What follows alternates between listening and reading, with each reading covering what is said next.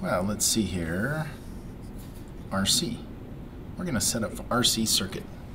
Resistor capacitor. I'm going to start with an RLC board. Position on top of the interface box. We're going to need the M-probe digital multimeter.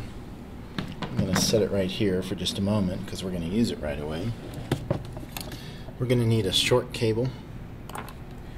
We're going to need a double banana plug 8-pin DIN cable.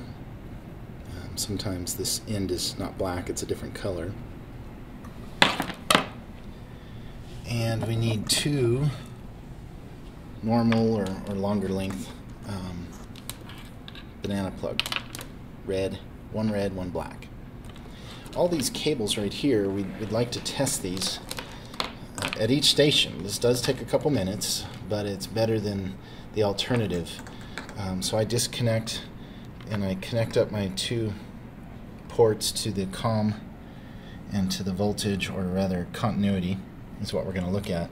So we're going to turn the meter to the continuity setting, and the beep there we're going to turn on just by pushing the yellow button. That's why it's yellow there, so the yellow button, and now we have the audible sound, which means if I have continuity, it beeps. And then I don't want to break the wires. This is what students do for us, but just kind of gently wiggle. Gently, okay, like I said, we don't want to break them. Make sure it continues with continuity. Well, that's annoying.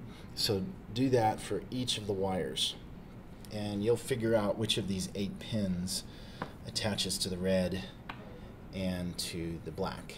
And to test this one with the 8-pin, you'll of course need to plug in these guys. So please test the wires. These are all the wires that we need for the experiment. Place these wires on top of the RLC board gently, nicely coiled, and then I'm going to put this down. Two hands works a lot better for this procedure. I'm going to plug these back in, make sure it's not bending too tightly here, and then just position this back here on the interface box. The 8-pin DIN, there's a little divot in the top of it, and that divot on the outside goes on the top. It goes nowhere else but the top, and that slides into channel A, and I just hold it on the back here and gently push it in. And then we write a note on the board that asks the students to please leave this 8-pin DIN plugged in, and just have the cord sitting there.